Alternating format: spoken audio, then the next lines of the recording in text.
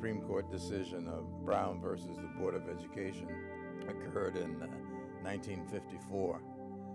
So I think I was 13 years old. I remember reading a piece in the local newspaper that that Supreme Court decision was going to change the face of the South forever. And I said, good.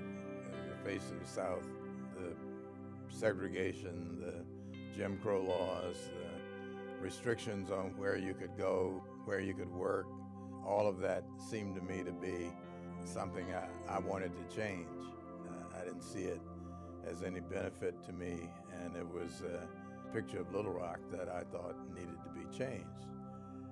The Little Rock School Board, after being sued, had decided that they were going to comply with the Supreme Court decision. They were going to accept African American students who lived in the Central District and had interest in transferring. Well, there were probably hundreds of students who signed a small document indicating they were interested in that. As the first day of school rolled around, the numbers that were transferring started to dwindle considerably. This 100 went down to 35 or 40 to eventually to 10 students, and I was one of the 10. Little Rock Central High School had a reputation of being a great place. Lots of courses that didn't offer at the black high school. Of the 9, I was the only one in the 12th grade. The others were spread through the 10th and the 11th grades. I felt, it was obviously an important piece for me to complete that year and to be able to graduate. And if I did that, it'd be impossible for them to say that Little Rock Central High School was lily white. It would have had at least one graduate, and that would have been me.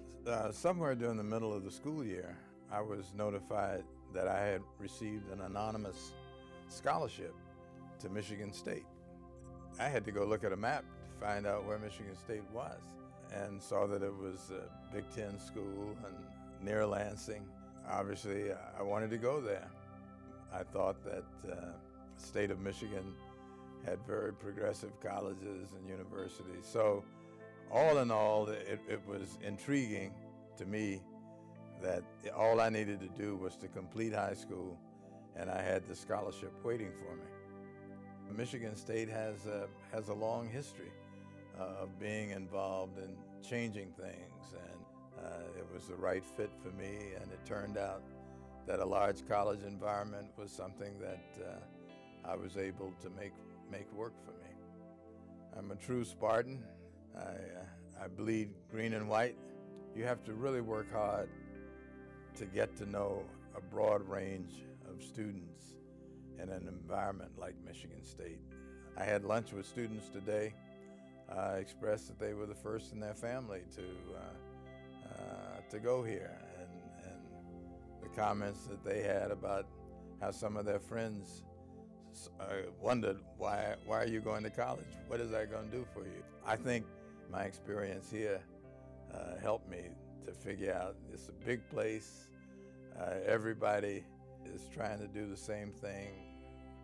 What makes it that you're going to stand out and somebody wants you to come back 50 years later and talk about your experience? And you got to be willing to fight for it. You got to be willing to believe it, and you got to be willing to stand up and stand your grounds and explain why.